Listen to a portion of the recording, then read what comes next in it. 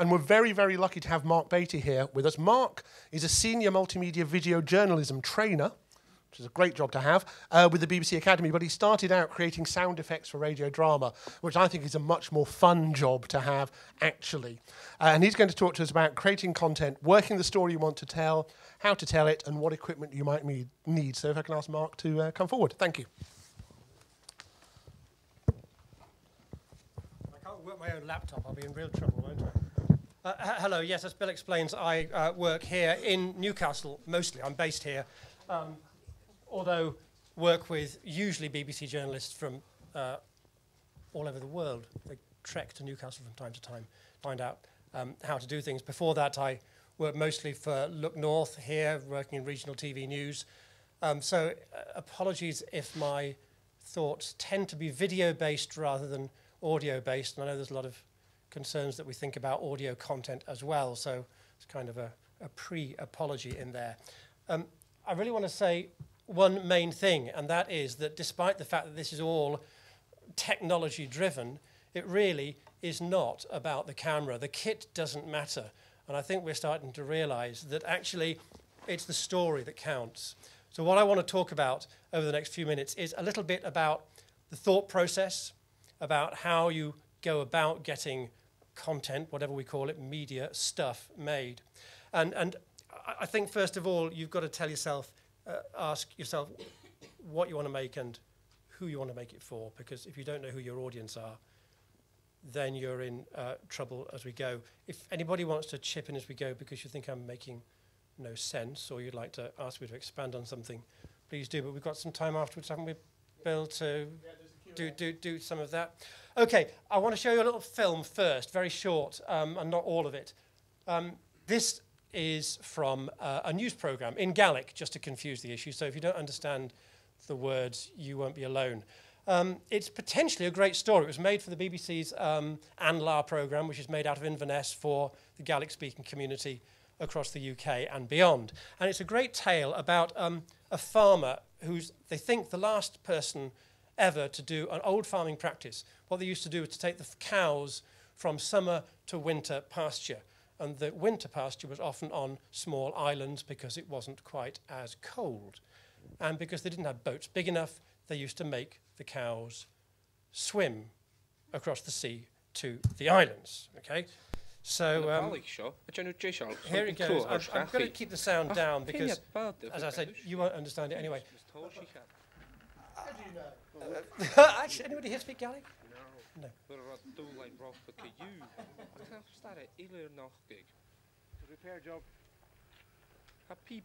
Are you enjoying it so far?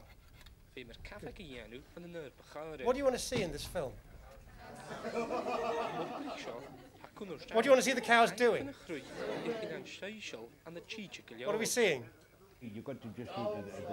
A man and... Oh, look, there's a man talking in a room.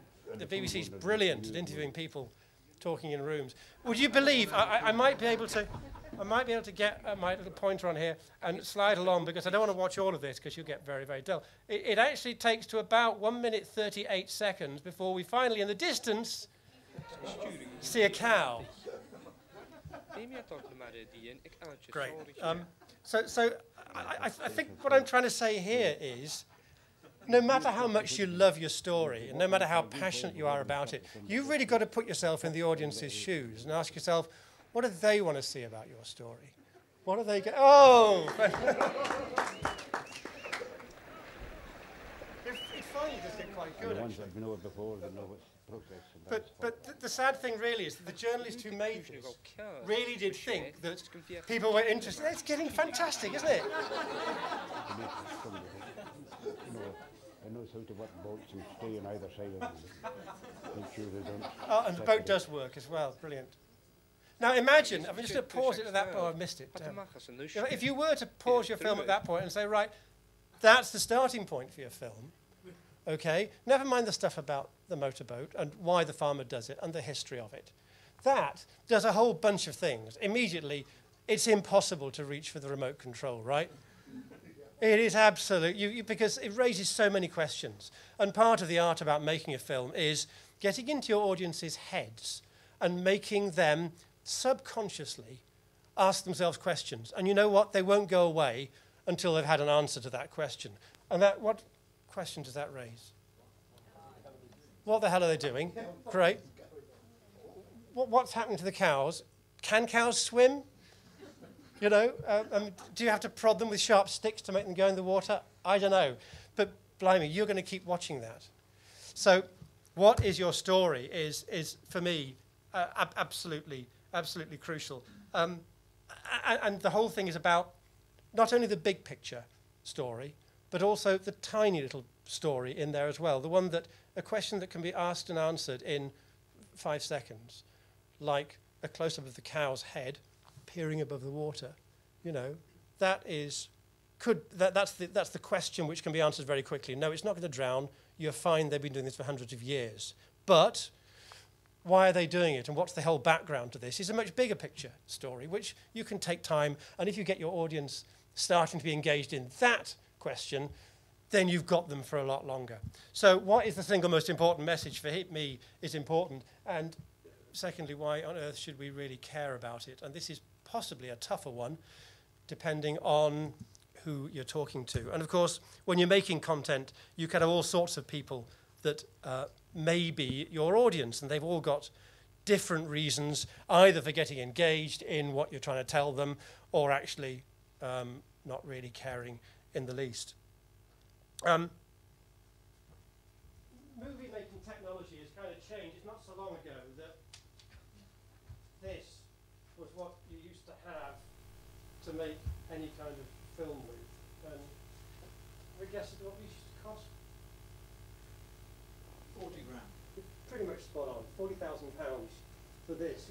For a camera operator, you'd have to take a mortgage out and then hope they'd get some work off the back of it. Luckily, things have changed, and we can start to use much cheaper kit. But we might be making different sorts of movies. We've started to think already about how you get your intern with the iPhone and what sorts of things they might do. But a record of an event, of a stunt or a show or a project that your organization's putting on might be one form of media that you want to make. You might want to be pitching an idea. I mean, remember funding? That was nice, wasn't it? Trying to put together a funding bid, or to convince a potential sponsor or partner that a project that you're trying to make is a worthwhile thing for them to get involved in. That might be the sort of media that you want to make. It might be part of a bigger show. You might be putting on some huge theatrical event that you want to back project some great, stunning images onto. And then you need to start asking a load of questions like, how long is it going to be? And whatever you think of, probably divide it by at least 2. And then you need to start thinking about, you know, is this run by a big shot talent presenter? Have you got somebody with a real character who can tell the story?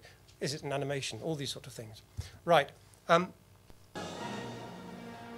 Getting on now to the sorts of technology that you can use. This was a film that I worked on. You can probably work out when it was, right? 99? Do we not remember when it was? Angel of the North going up? It was 10 years now. Yeah, it was, yeah. And it was great, but it was made with these sorts of cameras. 2 or 3 of them at a time. We shot it over a week. It was made with a director, a producer. Every camera operator had a sound recordist with them. It was cut in a cutting room that cost God knows how much. And these days, you can do things differently. This is a tiny movie that I shot on an iPhone for my wife, who was putting together a report for the Beeb about whether iPads were a good idea. Only the BBC could wait for the iPad to be out for a year and then ask themselves whether or not they're a good plan. But you know, this was shot. We thought about it a bit, shot it on the iPhone, didn't edit it, topped and tailed it, and it's doing a job. It's not a very polished performance, but you can see what's going on. The picture quality is, on a big screen, kind of all right. The phones struggle a bit when it gets to close focus. So the first thing to do really is to assess how big your project is, how big your audience is likely to be, and how much money you can spend on it. And if you are just going to use your phone or stuff like little mini Kodak ZI8 cameras, like flip cameras, everyone's got one of those. That's still in production. Sorry? That's still in production. Just, yes. The flips aren't anymore. Everyone's got one of these hanging around. Most digital stills cameras shoot really quite nice video. And you don't actually need specific kit which is labelled as video kit anymore. You can probably cut it, if you need to cut it and you don't make it in one take, on the computer you had at home, as long as it's less than 5 years old, probably. And you or your team can make it, potentially, with a bit of help, potentially. But the cost, of course, is free, just time. But what does cost is the effort to plan it, think about it, and work out what you want to say. I would talk about, say, the next size of things is kind of what I would call medium, the prosumer thing. This was made for Look North using a camera. Sean Henry was commissioned to create the sculpture. He's putting the last details into the clay before it's cast in bronze. And it's not quite as good video-wise, although that one these days, frankly, you need to have a really good eye before you can spot the difference between stuff shot on these cameras and the big deal ones that you carry around on your shoulder. Medium-sized project, you can shoot on stuff that you can rent. You can rent these cameras for around £50 a day from most, production facilities, which is not terribly expensive. You can cut it on a Mac like this one using 100 quid worth of software. £200 now, they've updated it into something that nobody likes anymore. And with a bit of help, you or you and your team can work a camera like that without actually too much input and produce something which is starting to look pretty slick. And the cost isn't the hundreds of pounds. Probably even less than that once you bought your camera. Well, you probably shouldn't be buying cameras. You should be renting this kit. Computers are worth having because you can find other uses for them. Cameras can only do one thing. The next scale of things is when actually you do need to spend some real money. And I don't know whether your projects are going to involve this, but they might. This was an extraordinary community project, co-production between the BBC and the local community, a musical. And this was shot, as you can see, with lots of lighting, lots of camera rigs, big cameras, sound kit, the whole thing, and is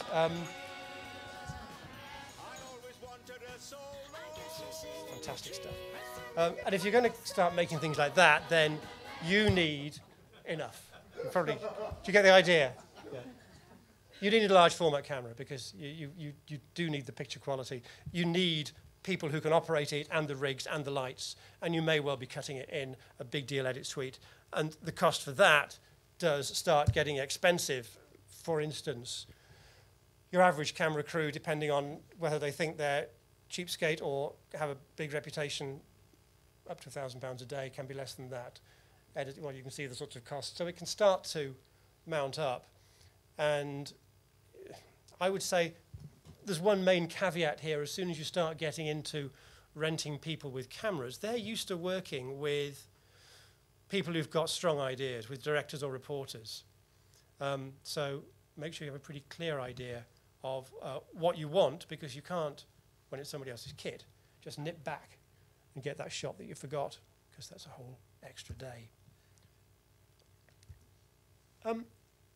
Planning of your shoot is vital. You know, there's all sorts of ways of talking about creativity and how you invent something, but I think when you're trying to plan your movie or your bit of audio, you need to kind of sit down in a darkened room and think to yourself about what you'd like it to be.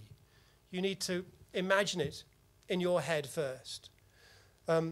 What you can't afford to do anymore is go and shoot a whole bunch of stuff and then hope to create it in some kind of edit afterwards. You know, it'll be fine, we'll fix it in post is the phrase that gets used, and it's almost never true. So once you've got your idea, and this will take loads and loads of toing and froing, and how ideas emerge is one of these mysteries of the universe. But once you've got it in your head, you then need to think about how you get it onto paper, because you can't really communicate these things until they are down on a bit of paper. And the traditional way of getting a bit of video described on paper is to use the old two-column script, where the left-hand column describes what you're seeing, And the right-hand column describes what you're hearing. And the left-hand might be the voiceover of your presenter or reporter. It might be what you think your contributors, guests, interviewees might say. At this stage, you don't know, of course, because you haven't gone out there. But nobody goes to interview somebody unless they've got an idea of what their take might be. So if you're going to interview punters who've been around your struggling South Coast gallery, you can invent some perfect things that they might say. You have a lot of fun with this. This kind of helps because when you start hearing them say it, you think, hey, that's the sort of thing I was hoping they might be saying. Of course, the reality is never quite the same way as you imagine it, which is just as well, because our imaginations are pretty limited, and the reality of what you find when people do start talking to you is usually a lot more interesting. But unless you've got a clear idea in your head about what they might be saying and how you could pull this together, it makes life really tough to go out when you go out there and actually start filming it. Doing things visually can help as well.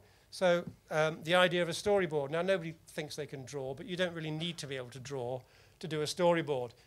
Here's some scribbles which describe somebody walking up to a house in a wide shot. The one up.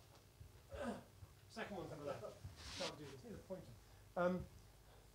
Long shot of somebody head to toe in the shot, then a close-up of somebody's face, then we see that they're talking to the house. You get the idea?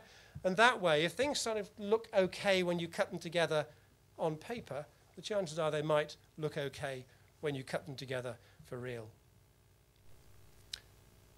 This isn't a camera class, and I'm not going to try and teach you how to work cameras, but I am going to give you one big tip. Have a look at this. This was shot in the aftermath of a plane crash in Nepal.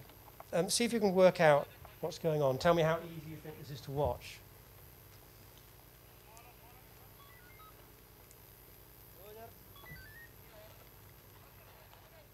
This wasn't shot by a professional crew, I hope, or by somebody who's ever picked up a camera before, by the looks of it. It's really tough going, isn't it? And it does remind you of your Uncle Alfie's holiday videos when the camera is over here. Oh, look, it's the Grand Canyon. It is, isn't it? Deep down there. There's your Auntie Anne. She's scared she's going to fall in.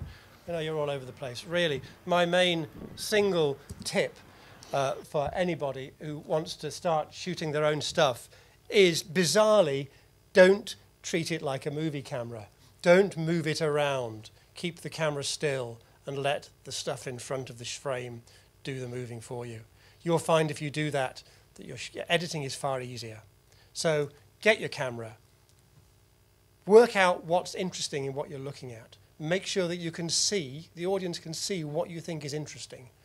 Push the button and hold it for 10 seconds. Just keep it as still as you can. And then turn it off. If something interesting happens in that 10 seconds, by the way, carry on a bit longer, because it might be fun. So that's my main tip. And when you do that, you get stuff that can look like this. This was shot by a guy called Travis Fox, who's a bit of a hero of mine, who's a video journalist. This is a weird project, but Port-au-Prince is the the camera wildly decorated never buses moves. you see everywhere. In Haiti, they're art called on buses. tap-taps. They go all over the city, actually all over the country. They're cheap. It's only a few cents to go across town. Since only around 3% of Haitians own their own car, if someone's going more than walking distance, they're going by tap-tap. Tap-taps are privately owned.